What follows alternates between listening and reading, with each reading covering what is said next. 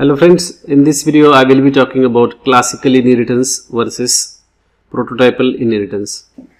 So if you talk about classical inheritance in C++, Java, C#, .NET, all these languages follow classical inheritance. In JavaScript we follow prototypal inheritance.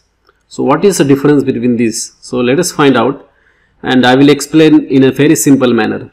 So let's get started. So here I have got a very simple object and let us name it user. Okay, user1 for example. And it has got two properties, name and ID. So in prototypal inheritance what happens is that you can inherit the properties of one object into another object, which is not possible in the classical inheritance. So if you have worked in Java or C#, .NET, you know that if you want to inherit some properties like fields or the methods, you will have to inherit the class, right? You just inherit class, you don't inherit the objects. But in JavaScript, you can inherit the properties of the object. So I will show you how you can do that. So let us create another user object and inherit these properties that are there on the user1 object.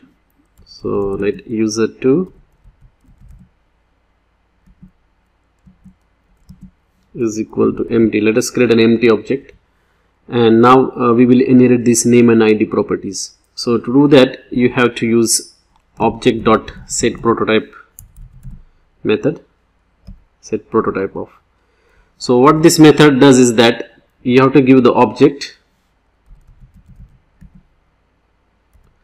and then the prototype object. So basically the object from which you want to inherit the properties. Now we want to inherit the properties from user1, so I am giving user1 here. So what will happen is that user1's properties can be inherited by user2. So now if you log that user2, what will happen is that, remember that initially user2 was empty, but since we have inherited the properties of user1, let us find out what it shows. So you can see here the user2 object is empty, but if you try to access any of the properties of the user1, you can access it. So if I try to print user2 name, let us see what it does. So you can see it printed the name. So what happens is that when it tries to access any property, it checks if user2 has got the own property, right? If it doesn't have, then it will follow the prototype chain.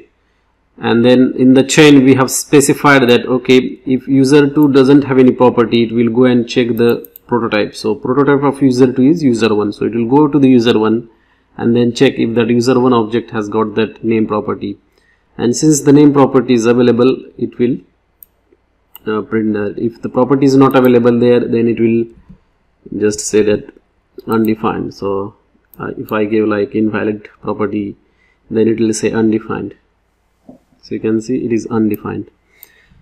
So the main point that you need to take away is that in prototype based inheritance, objects can inherit the properties of another object, which is not possible in the classical inheritance. That is the main difference between prototype based inheritance and classical inheritance.